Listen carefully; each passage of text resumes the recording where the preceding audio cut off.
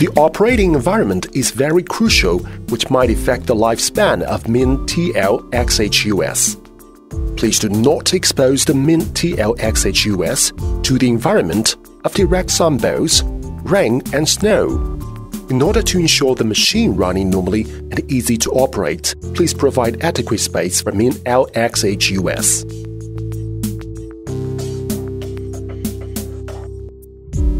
First of all, unpacking the Min-TL-XHUS package, and please check if there is any cosmetic damage or missing parts. If it occurs any of the above condition, please contact the supplier. There are the parts inside the Min-TL-XHUS package including, there are some connection ports including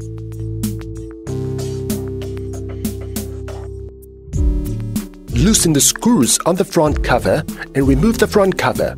There are some connection terminals including use an electric drill to open the area for cabling.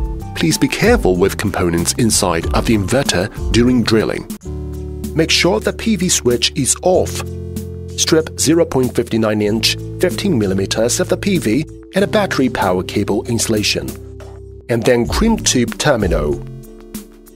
Tighten the waterproof connector into the PV input port. Connect the wires to the appropriate terminal blocks according to the labels on the terminal blocks. PV positive 1, 2, 3, 4, PV negative 1, 2, 3, 4, PE. Insert the screwdriver and press the release mechanism and open the clamp. Insert the wire into the round opening and remove the screwdriver. The wire is automatically clamped. Connect the wires to the appropriate terminal blocks according to the labels on the terminal blocks. BAT positive, BAT negative.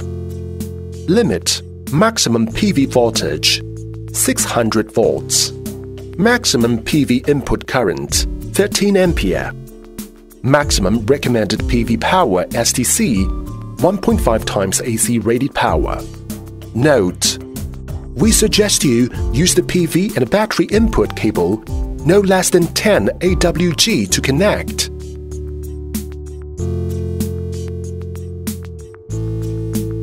There is an AC grid port and backup output port from Min-TL-XHUS. From the front view, on the bottom right of the inverter is the AC grid connection port for AC cables. The left of the AC grid port is the backup outlet port, which is for critical load connection. We can follow this AC wire suggestion to choose suitable cable. Connect the wires to the appropriate terminal blocks according to the labels on the terminal blocks. PE L1, N, L2 of AC grid. PE load L1, load L2 of backup output. Caution: do not connect the backup output terminal and AC grid connection terminal together.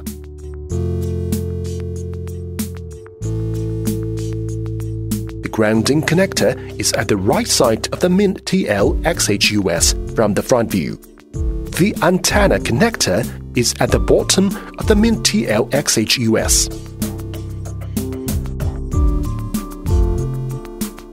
Install the CT on the power cable between the load and the grid.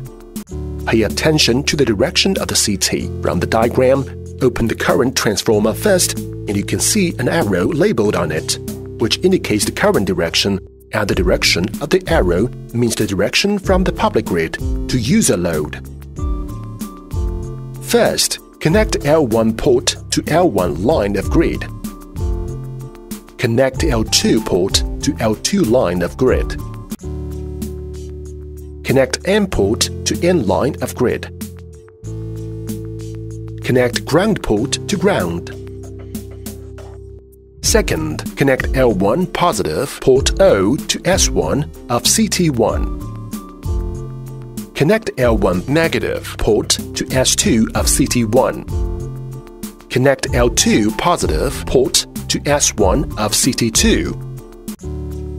Connect L2 negative port to S2 of CT2. Third, connect A positive port to pin 1 of connector. Connect B negative port to pin 3 of connector. Connect G port to pin 2 of connector.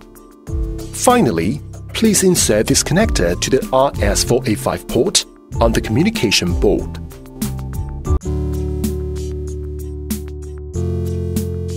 Insert the CAT56 cable through the conduit to the inverter wiring box. Please refer to the table to make the RJ45 connector. Connect the signal cable from the battery to the RJ45 port on the communication board.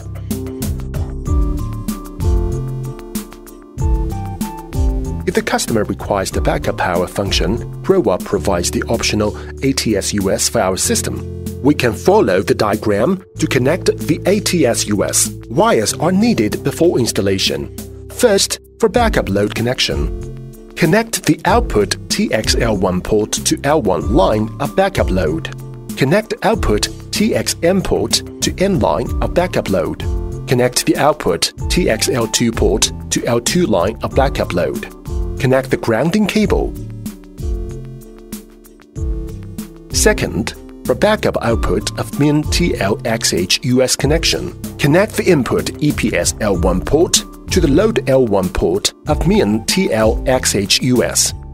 Connect the input EPS L2 port to the load L2 port of min TL-XH US. Connect the grounding cable. Third, for grid connection, connect the input grid L1 port to L1 line of the grid. Connect the input grid L2 port to L2 line of the grid. Connect the grounding cable.